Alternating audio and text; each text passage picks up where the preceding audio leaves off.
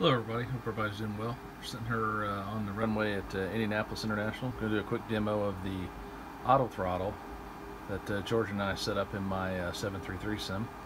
So we got the flight director, auto throttle's armed, everything's set up here. So we're going to go ahead and release the park brake, and we'll throttle up to 40% M1. Make sure everything's stabilized.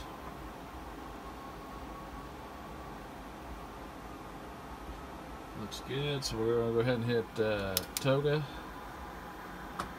and you can see the auto throttles move, and then they're going to dial in to the maximum dialed in takeoff thrust here we set for today.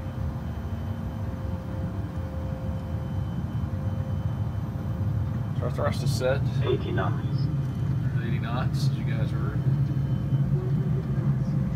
Watching for V1. Rotate. There we go. Okay, we got positive brake. Let's gear up.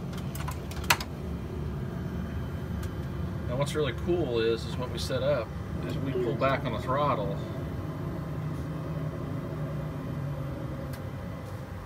You'll see it readjust.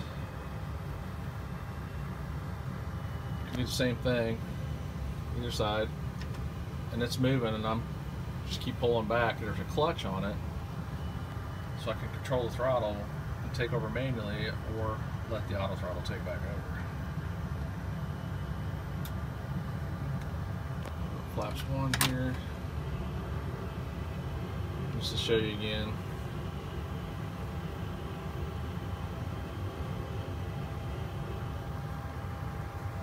We can increase the thrust here.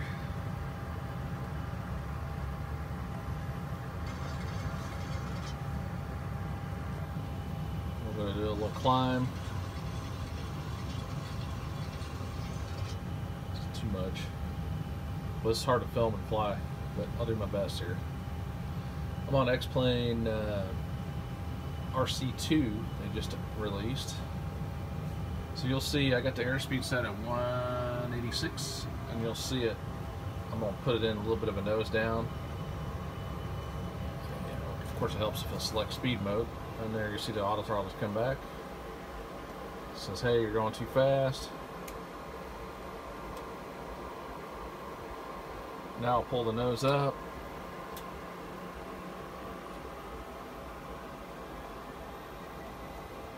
And that's just a short demo of the auto throttles. Work really well. And then of course here we got the TCAS and weather radar. Hopefully be operational soon. Pretty cool. And pretty erratic flying, but trying to demonstrate the auto throttle and how to fly the plane. I'm sure you guys can appreciate that. Alright, that's just it for today. Just a short one on the auto throttle, showing it working. If anybody's got any questions, let me know in the comment section, or you can email me. Everybody take care. We'll see you.